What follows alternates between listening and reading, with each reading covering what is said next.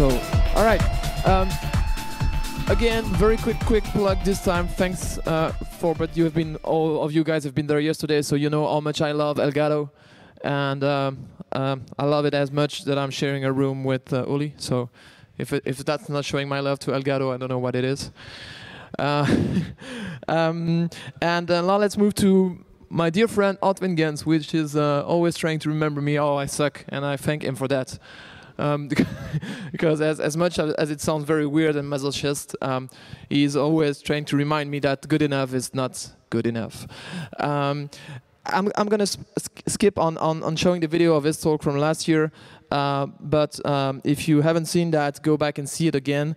I guess what he's gonna show us today is again a lot of those amazing UI tricks, but even better. And so let's introduce him in my way, which I think a lot of you like, that I every time say a few nice words about all those guys. The way I see Ortwin is that he's swizzling everything he can, and I hope only in code. And also that he showed me a few tricks, which some of them are not working anymore in iOS 6, which are amazing. And if you look at his app, Where To, and the new one called Streets, I almost said the old name. It's actually pretty awesome. He's also part of my secret weapon list that I showed you yesterday with Alex and many others. And again, like I said, he's always ready to spank me, but in a good way, to remind me the things that are working well or working not well. Also for this conference, I got a lot of very good tips from him. So ladies and gentlemen, let's welcome Ortwin Gentz. Well, thanks for the kind introduction stuff. I hopefully don't disappoint you this time, because in this talk, in this version of the talk, there's no method swizzling at all anymore. Anyway, short introduction about me, about my products basically. These are the two apps I'm having on the App Store. It's Where To, it's a points of interest finder, and the new app Streets we launched this year, which is a Street View client basically. What I want to focus first in this talk is about basically how to deal with artwork. Of course, you have artwork in many kinds, and of course there are different approaches how to deal with artwork, whether you do it like in Photoshop or in code or so. And of course there are like different philosophies on that. My stance really is I really prefer to have like a separation there between like the developer and the designer. So the designers, of course, obviously work with Photoshop. That's their tool. That's their creativity, whatever tool they work with. And so I really do everything I can with artwork, with pings basically, and do nothing in code. I think that's really the way to go, because sometimes designers want like a little bit of a shadow here and there, and that just beats you when you do everything in code. So of course the first question is how to do this Photoshop to UIKit conversion basically, how to bring a big PSD with all the layers and stuff like that into UIKit in a good way. And I mean, slicing that in whatever pings is easy in many cases. Sometimes you have a problem with the image sizes. If you have a very rich UI with a lot of images and so on, you have to think about what's the best way to put everything in images. And the canonical way that everybody normally uses, I guess, is just using pings for everything. But I think sometimes one should think twice and think about JPEGs, at least for like background stuff or so, where it's not really about monochromatic things or so, but like structured textures or so. for example, in Where to this leather background, we made a huge space saving just by using JPEG instead of PNG for that. JPEG, of course, has a major drawback. It has no transparency. So as soon as you have anything transparent, JPEG is not really the way to go. Except there is actually something in between, which is called JPNG. It's basically a mixture between JPEG and PNG. So it's basically a JPEG with an alpha channel of a PNG that allows you to still define a transparency even though it's a JPEG. And I think that's interesting. There's a category on UI image here, so it makes it quite easy to work with these. And I haven't done it personally, but I think that's really an interesting interesting technology to use. And also one technology I think overseen by many is that you can really use PDF for icons, for anything. I guess that is more or less like iconic or so, or has more or less just an outline or so. I think for that, really PDF is a great choice because it's resolution independent, so you don't need 1x, 2x artwork. So in a lot of cases, I guess PDF is a good choice to use. Especially now with iOS 7, where we have more like just very reduced artwork with not a lot of shadows and anything. I guess for that, PDF is really an interesting alternative. When saving from Photoshop, you have to be aware that Photoshop, even the setting with the smallest file size, is not really that optimized for size, basically. So sometimes it's a good idea to use an app like Shrinkit from the Panic guys to compress it down with the built-in macOS 10 PDF engine. You could use Preview for that as well, but Shrinkit makes it a little bit easier. You can just drag and drop it, and it automatically replaces the PDFs with the shrinked version. So for the workflow, I guess it's a good thing. On the other hand, we always kind of have that question of trade-offs, right? Like, for example, one trade-off is could we reuse pictures in like for different sizes or so? And there, of course, it totally makes sense to have these 9-patch images, like resizable images, basically, where we just have the corner images, basically, and we can just resize them easily. One thing that bites you there is, at least in my case, designers love to have noise or pattern on buttons to give them a little bit more textured feel or so.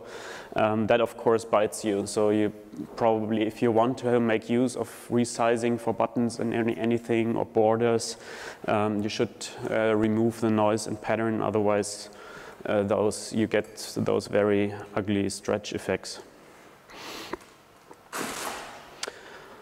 Then, of course, when you're splitting layers from a Photoshop into multiple PNGs, it's always a good question what to do with the layer effects. So, which is, of course, not an easy question. Sometimes your best choice is just to remove them. Sometimes there are like substitutes with CA layer that you can make use of. So, but that's always like, this step is always kind of a manual one. There's no easy solution to just say, okay, I take this Photoshop layer effect, and what's the equivalent in UIKit or Core Animation or CA layer, for example. It's sometimes a little bit of a trade-off, either by skipping some of the layer effects that are a little bit just obscure or not that prominent or so, or trying to replicate them with CA layer.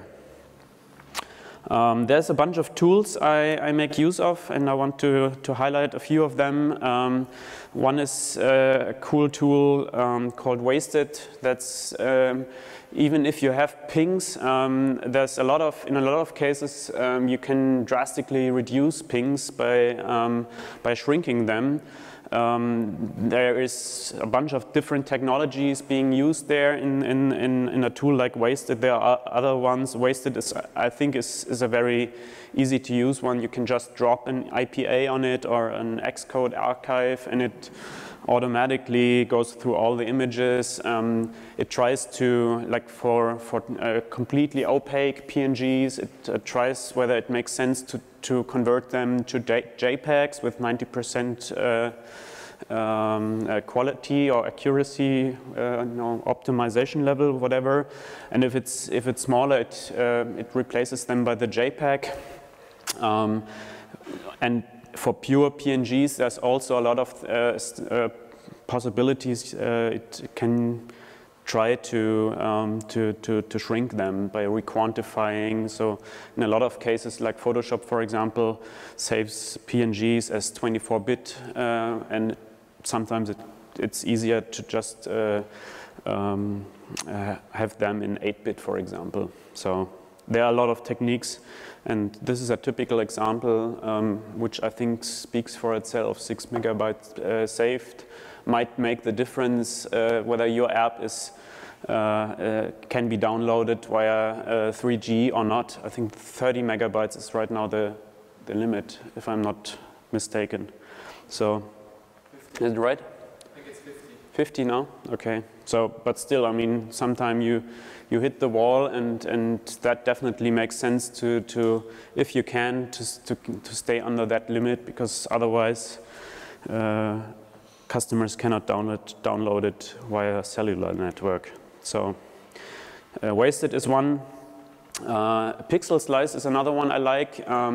That makes it easy to create these resizable images, like for buttons or so, that you can resize easily. It's just a few bucks on the App Store. Unfortunately, I haven't found any tool that is really retina aware with the add-to-X images. This one is nice, but it doesn't really make a difference whether the picture is an add-to-X image or not. It should, of course, in this case, if you throw an add-to-X image on it, it should only basically shrink it or to odd, not to even numbers, basically, so you can do the resizing on even numbers. There's another one called Slicey that I like. This solves the problem that in a PSD, when you have whatever 50 different PNGs that come out of a single PSD, for example, and you change just a little bit whatever a common color or anything that affects all of these pings, basically, it would be a nightmare to export all of them manually. And the slicing feature of Photoshop in many cases just doesn't cut it, because it's more or less just basically slicing what's on screen, but cannot really differentiate like a selected or highlighted state if it's basically on the same in the same region in different layers. For that, Slicey is really a great tool. It allows you basically to say, okay, this specific layer or group of layers basically will end up in a different PNG. And you can specify basically the rectangle which is used for the size of the ping. So Slicey is really a great tool to export layers. It also automatically checks basically whether the PSD is changed. So you can just hit save in the PSD, and anything it will automatically detect that and export all the PNGs again. So for that, it's really a huge time saver. Stealing from the OS. in a lot of cases, there's artwork which is already there in the OS, in whatever, in different apps, in different frameworks of the OS, and why not just use them? It makes up for a consistent UI experience between your app and Apple's app, and for that, I really recommend this great tool from Cedric, is it right? So it's called iOS Artwork Extractor, and what it basically does, it lists all, it goes through on the, it runs on the simulator, and you can go through all the frameworks, being it UIKit or GameKit or all the frameworks basically, and extracts all the images from there, and you can just browse through them, and if you need one of them or so, you can just hit save and use that image for your purposes. One thing to keep in mind here, if it runs in Retina mode, then you always get the add to X version. So if you need both, you have to run it once in Retina and once in normal mode to get both versions of the image. Switching over to UI appearance. So the first step was about all the images, to get the images into your app. The next thing, of course, is to style the app in a consistent way, and of course UI appearance is a good way to do that. Unfortunately, it's not easy for your designer to do like UI appearance code to basically to have a good interface with your designer, because of course designers don't like to touch your code or so, and I think it's a good thing that they shouldn't touch your code. One solution to address this is a technology called UIKit style sheets, where basically you can replace a code like this, standard appearance code, by basically a definition like this, which is more something like designers are used to. If it's a designer that has done some HTML, CSS work, this is quite familiar for them. And it even allows you basically to experiment with different style sheets, and it's even possible to change that on the fly. So for designers, I guess, or for the collaboration with developers and designers, I think it's an interesting thing. So it has an easy-to-read JSON syntax. It allows live updates via HTTP, so you can experiment easily. It basically, at the end, it generates UI appearance code. So it basically, the power of it's the same like UI appearance, basically. And this is the link where you can get it. So I haven't used it extensively myself, but this, at least it sounds really, really interesting to me too, if there's a lot of like back and forth with your designer for stuff like that. Next topic is layout. So of course you all know code like this, where you have to fiddle around with the frame, with whatever, to position your views in your view hierarchy, and that's of course always a lot of code for basically not a lot of functionality, and there are different approaches to that. One approach I kind of like is from the guys at Citrix, if I'm right. I guess it was from the guys at Citrix. They released an open source library that basically allows you to specify those layout rules more in an easy to read, easy to understand manner. And I guess when you look at both versions, the lower one is way easier to grasp basically what it actually does. I find myself a lot of times in this, when I have this old code that I have to understand what am I doing here, and it's not easily understandable. You actually have to read the code, or you have to comment, of course, what what is actually done there. And I think the lower one is just very easy to grasp, basically. Of course, in iOS 6, Apple added auto layout, and that promised at least to solve all these issues. In many ways, it does, of course, solve these issues, but on the other hand, at least in iOS 6, in the old SDK, the interface builder was by far not optimal, I would say. So in the Streets app, we completely relied on auto layout and fought with the tools there, and it's while it's great in some ways if you change something or so that you have by far less code, of course, you end up sometimes like just fighting against the tools, and that's of course, yeah, sometimes frustrating at least.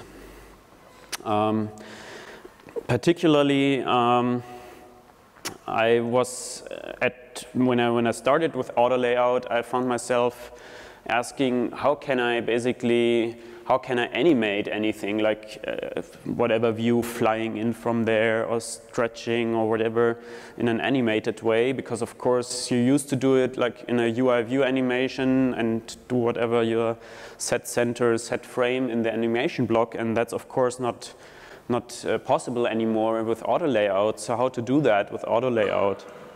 Well, the code to do that looks at least a little bit strange at first. What you basically do is you have a constraint for anything you want to animate. You set the new constant for that constraint, and then in the animation block, you just call layout if needed for that view.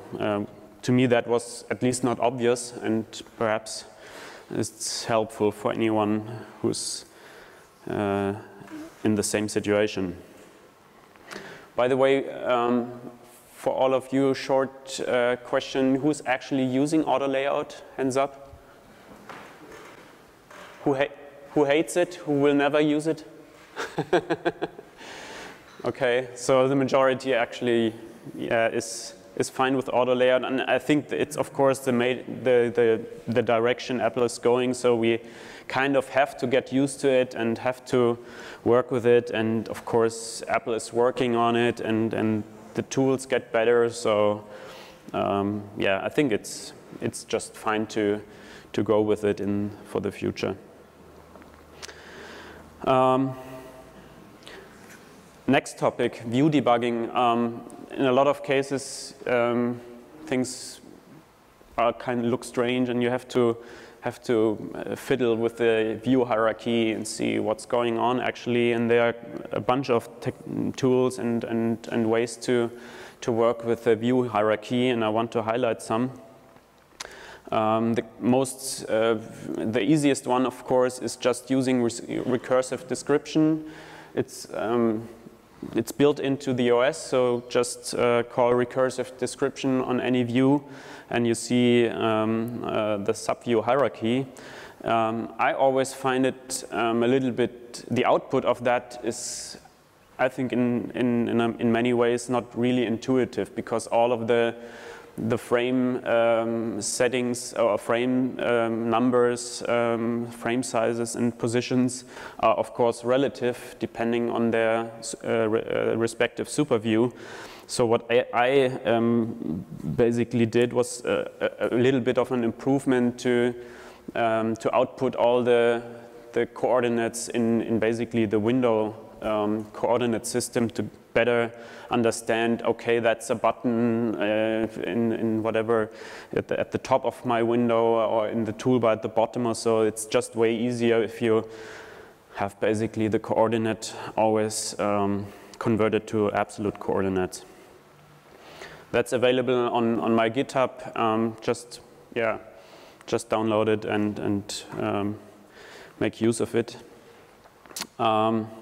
What I found practical to work with these things, basically a recursive description is always kind of a long way to type.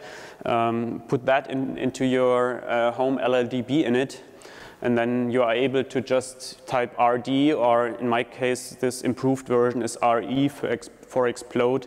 so recursive description or recursive explode that allows you to dump the whole view hierarchy of the window, or if you're just interested in just a specific view, just type RD and the view you're interested in.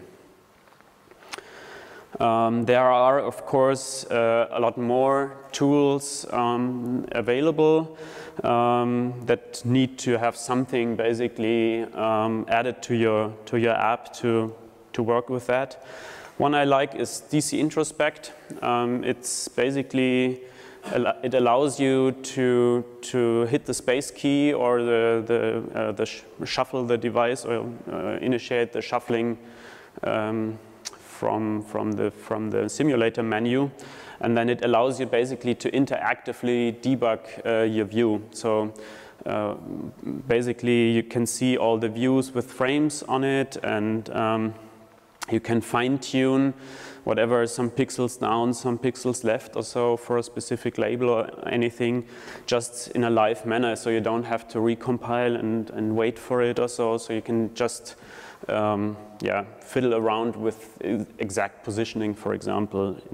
I find it very useful for like cell layouts or so, where you have to carefully adjust the positions of the labels and stuff like that.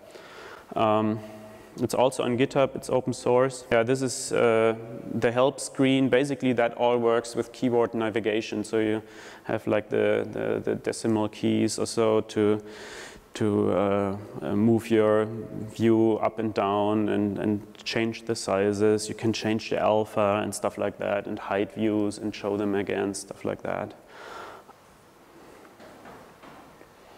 So you can basically just select the views and in this case just move them and move them back, all with keyboard navigation. It's kind of neat.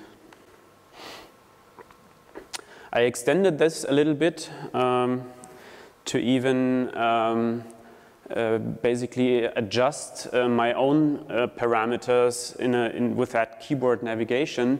In this case, this is my augmented reality mode in Where2, and I needed a way to do screenshots, of course, without being at that actual position in whatever San Francisco or any other location. Of course, we do localized screenshots for 13 different languages, and you cannot be in all these countries. So what I basically do for these screenshots is take an image of a road there, sometimes just using Street View images, put that into the simulator as the background basically, and then adjust basically or simulate the location, and then of course you have to move around in the right way and to adjust the horizon sometimes. So for all that, I found it easy to just basically modify this core motion value or core motion position in the world by just using the same keyboard navigation style. And the nice thing is this is even scriptable, so I can script that and say, okay, 10 times a 4 to move whatever 10 degrees right or so, and I can script that and create all the screenshots with just a action basically. And I mean, it's a lot of work to set this up initially, but if it works, it's really nice. Another new tool that recently came up, it's not yet final, it's in open beta, anyone can download it for free, is Reveal.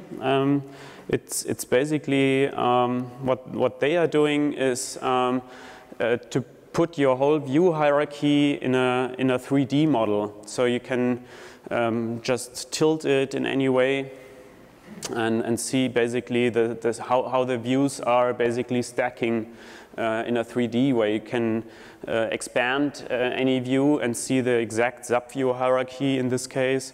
It's really giving some perspective, and it's a graphical way to work with your views. You can of course also change anything. You can change all the view properties and adjust whatever sizes and positions and anything. So yeah, it looks like a very interesting, powerful tool to me. I don't know what the actual retail price for that will be when it's out of beta, but that tool really looks quite interesting.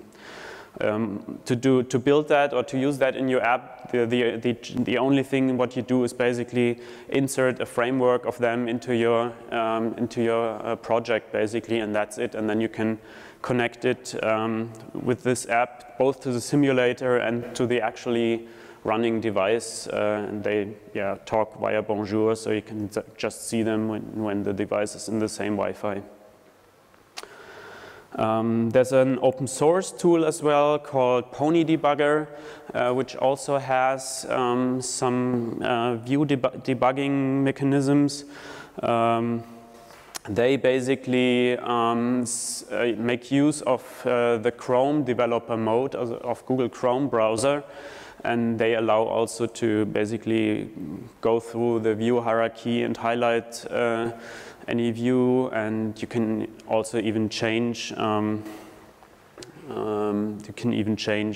parameters like sizes and positions. I find it a little bit more limited. It wasn't my favorite tool. I also had some strange incompatibilities with AF networking, which I'm using for networking. Don't know what it was exactly, but I find also like it's quite limited. It just allows you to reposition the views and nothing more like advanced properties or so.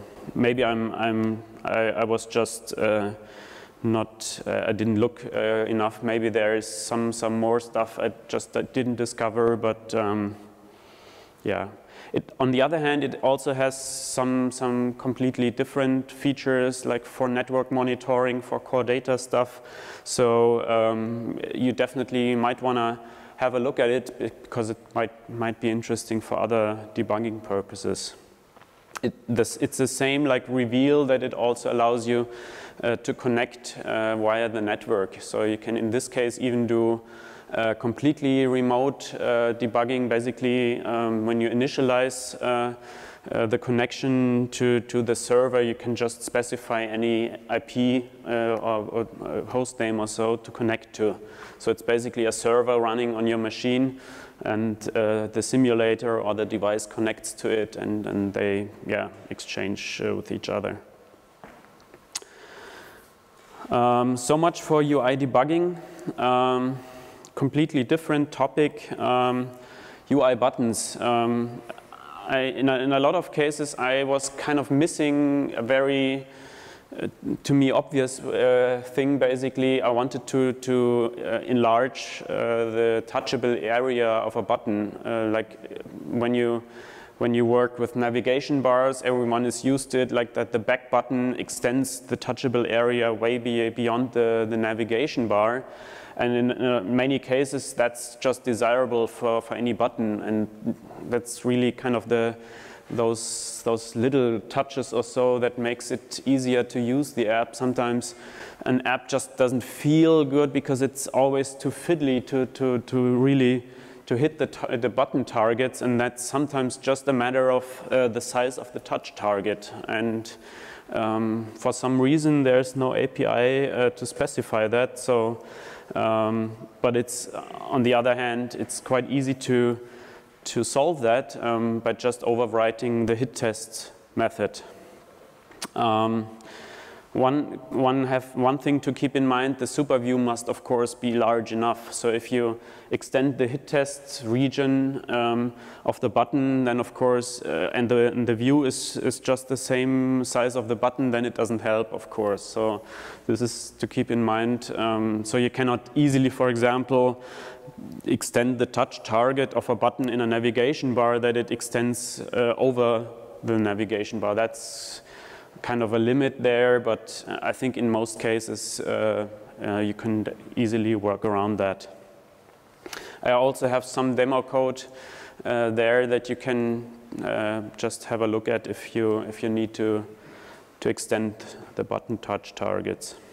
Another interesting thing about buttons, which is overlooked, I think, by many, is the selected state of buttons. I saw so much demo code or so much code basically for like open source stuff and anything where people mess around with images basically and say, okay, we changed the state of the button and we now change the image of the button.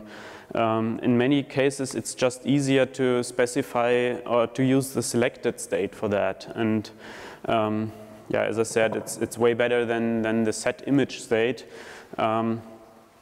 The only thing is the selected state isn't activated automatically. So you always have to say, I want this button to be selected, right?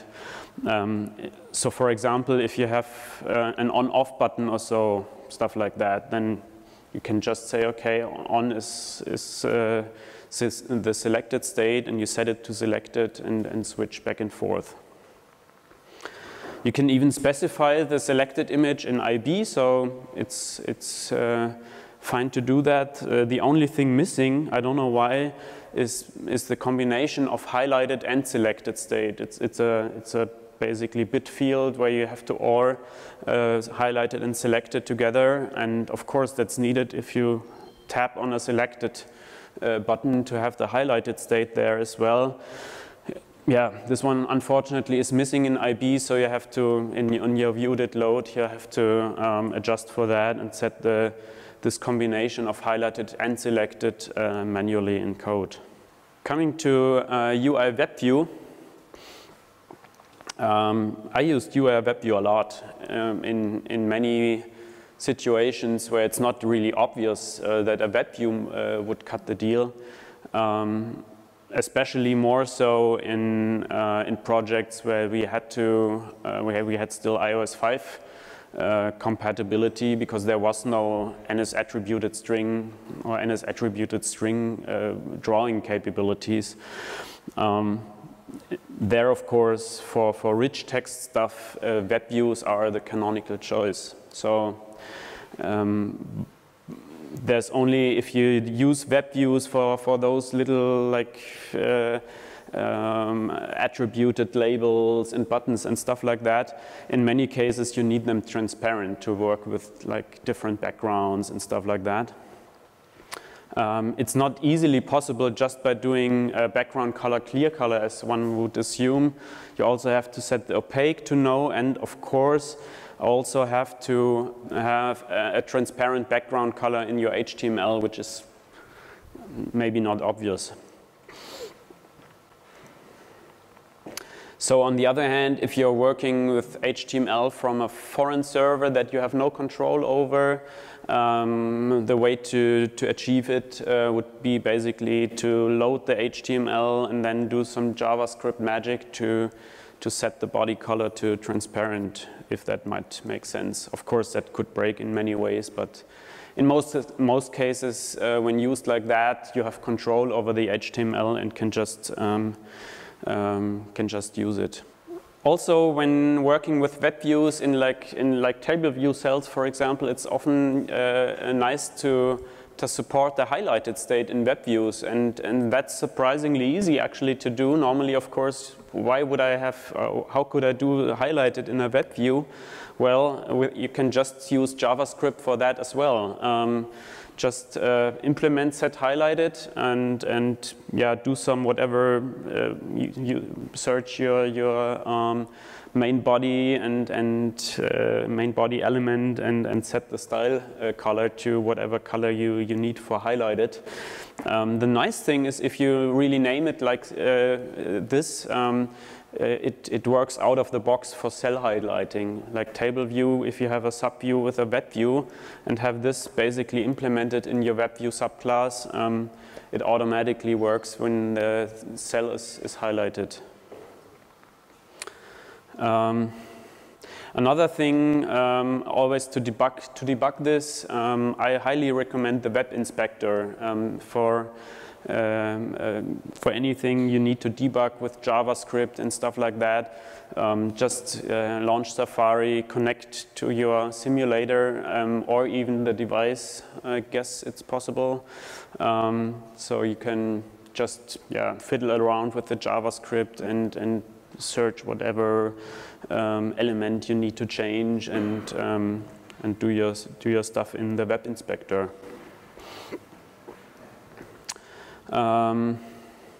Speaking also of WebView, this is kind of a legacy problem. It goes away with iOS 7, but we always in WebViews, at least if they are scrollable, you had these ugly grayish shadows on top and at the bottom, and sometimes you just want to get rid of them. This is the way to go. So always this is always code of course that is part of your WebView subclass. You can just go through all the subviews of the WebView, and if it's an image view, just hide it, and that gets rid of these. Intercepting touches. Of course, WebView always grabs the focus basically, and if you touch basically, then WebView does its magic and works with the internal web document view to do all the touch handling basically. So if you have the need to implement like a button or so where you want to control what happens when the user touches it, the way to go is basically override hit test. And it's a little bit tricky because the UIWebView actually doesn't do the touch handling by itself. It delegates this to the internal UI web document view.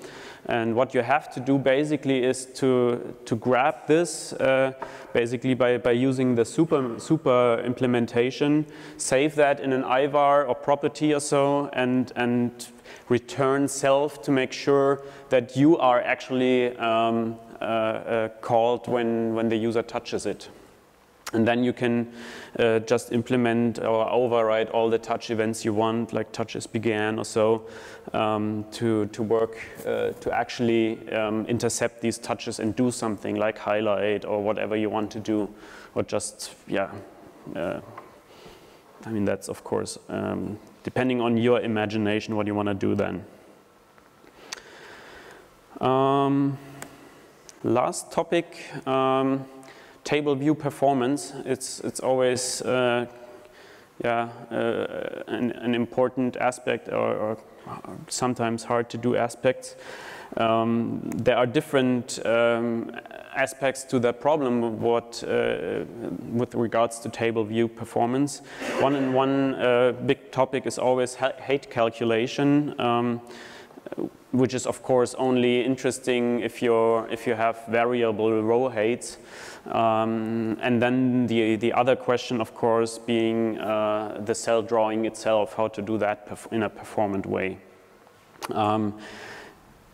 Here, I think it's really helpful to test on old hardware. So test on the slowest hardware you support to make sure you still get a good enough frame rate, which should be in the like 50 to 60 frames per second rate, to make sure you really have a very smooth table view scrolling performance. The important thing to know about this height calculation thing is this actually affects the loading or the loading performance of your table view. So if you like in a typical situation where you push a table view controller onto the navigation stack and you have a table view with variable row heights, what happens basically is that the table view queries your data source about all the heights of all the different cells basically, and that could take a long time depending on how many cells you have. So make sure that this height calculation code is really as fast as possible, because it's basically it's done right now when you start or when you init a table view. So, do you recommend doing auto layout in TableView cells? Good question. I haven't really tried it that much. I cannot really judge, to be honest. I did, and it was really a nightmare. Yeah. And it's really hard to do because yeah, there are some supercores not called in UITableViews cell, and yeah, so you basically need to do some prototype cells for the height calculation only, and it's you need to invalidate those calculation cells each time you iterate over your table. I would do manual height calculation here. So did you identify height calculation as a problem or the actual cell drawing? Because I think those are really completely different topics. Actually, the height calculation is, if you want to render text in a multi-line way, almost as expensive as the drawing. So height calculation was expensive. I think, I mean, what Apple does with iOS 7 really will be great. I haven't really tested it a lot with this estimated row height stuff they introduced, but it really sounds cool at least very promising to say, okay, let's just guess it's that height, and if we actually go through it, then we know better, which is, I think, the right way to do it lazily, as we heard yesterday. So yeah, I'm really glad they introduced this. So. Really good new API. Yeah. So some approaches for height calculation, there are different approaches, of course, to do that in a quick manner. Size with font is probably the most commonly used method to calculate the height of whatever text field or so you have. There are different friends, of course. Another one is basically if you have just a large text field, which is a UI text view, then you can just rely on the size that fits of the text view. Another one is, of course, you could always do full pre-rendering, and sometimes it's not even that much slower as one might think, I guess.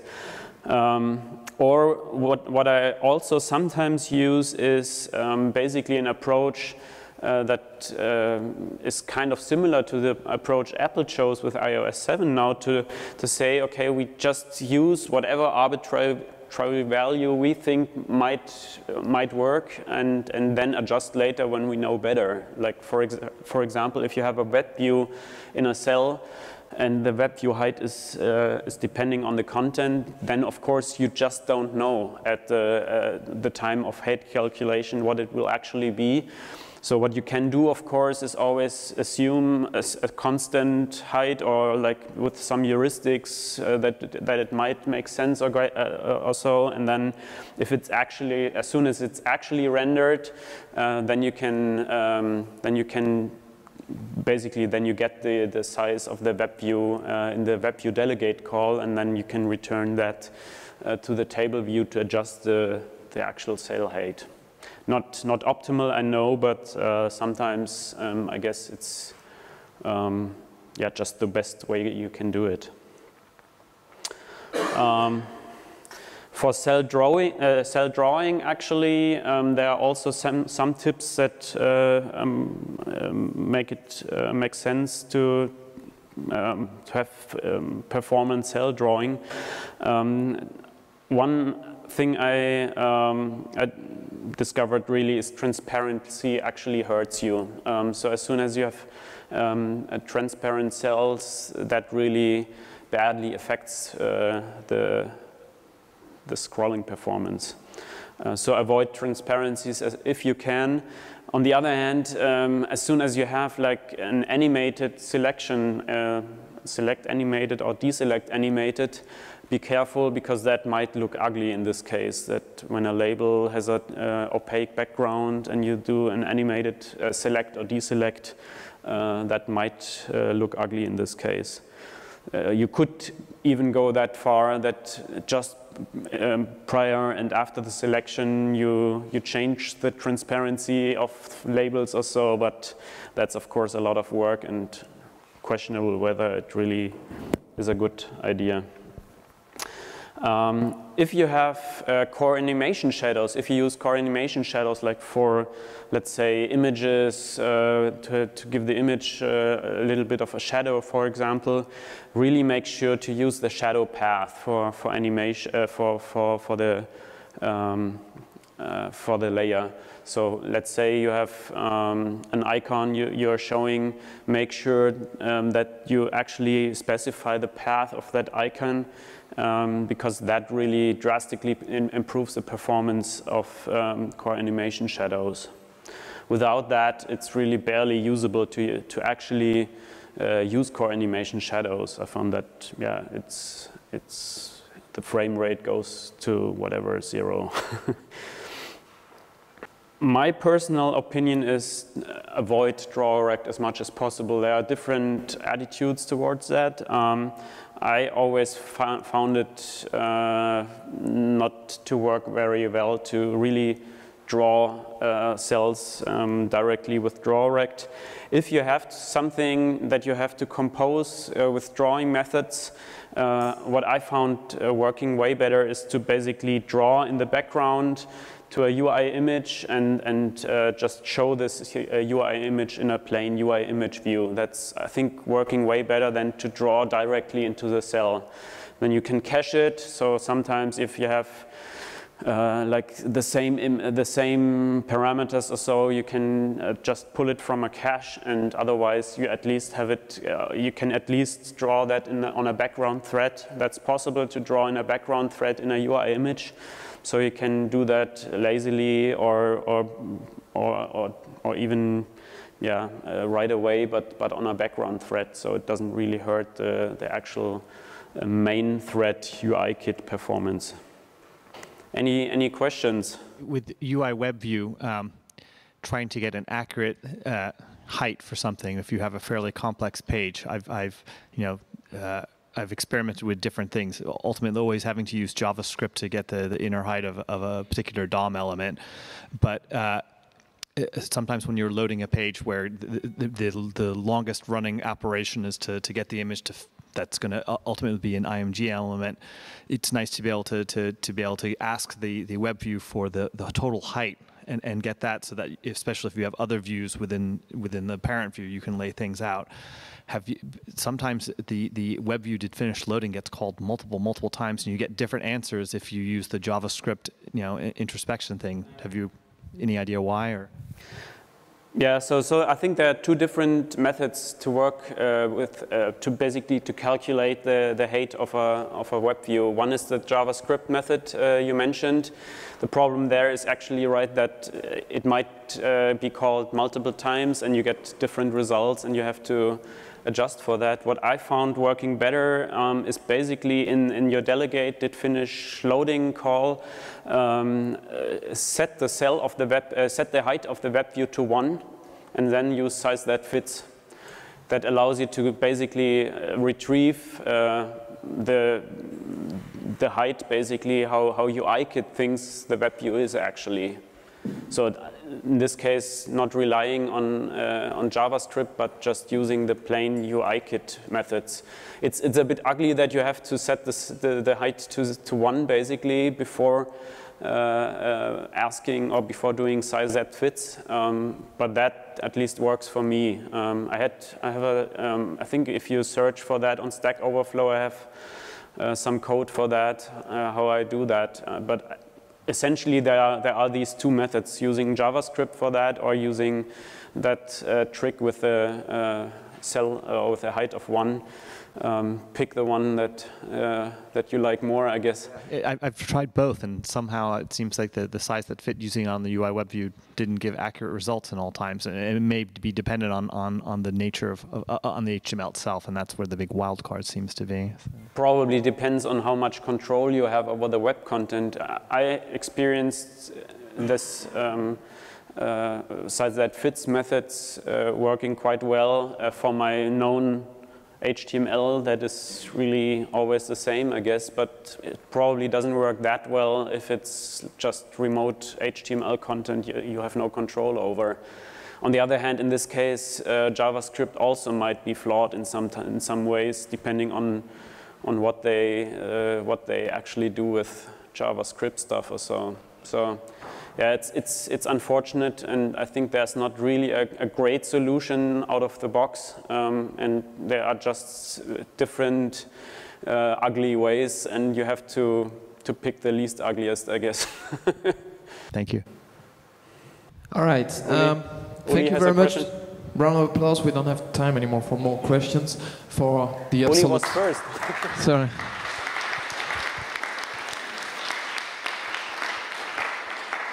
All right. What we're gonna do is, unless you really have to go to the restroom or whatever, yeah, exactly, stay here. Otherwise, like 5 minutes, just go and come back, because we are running out of schedule, and it's my entire fault. Oh, there's a little bit of photo Ortwin as well. Ja, wir haben spät angefangen, aber du warst auch lang. Ja. Uli, du kamst zu kurz. Ich wollte noch mal, hast du mit JPEG 2000?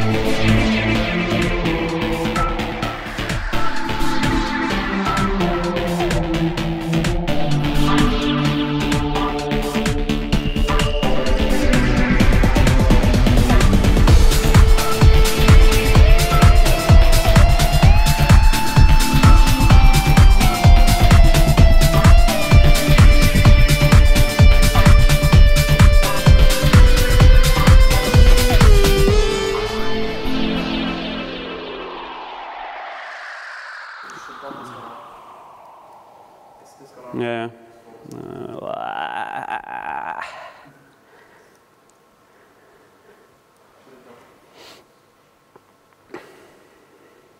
I don't want to rate it now.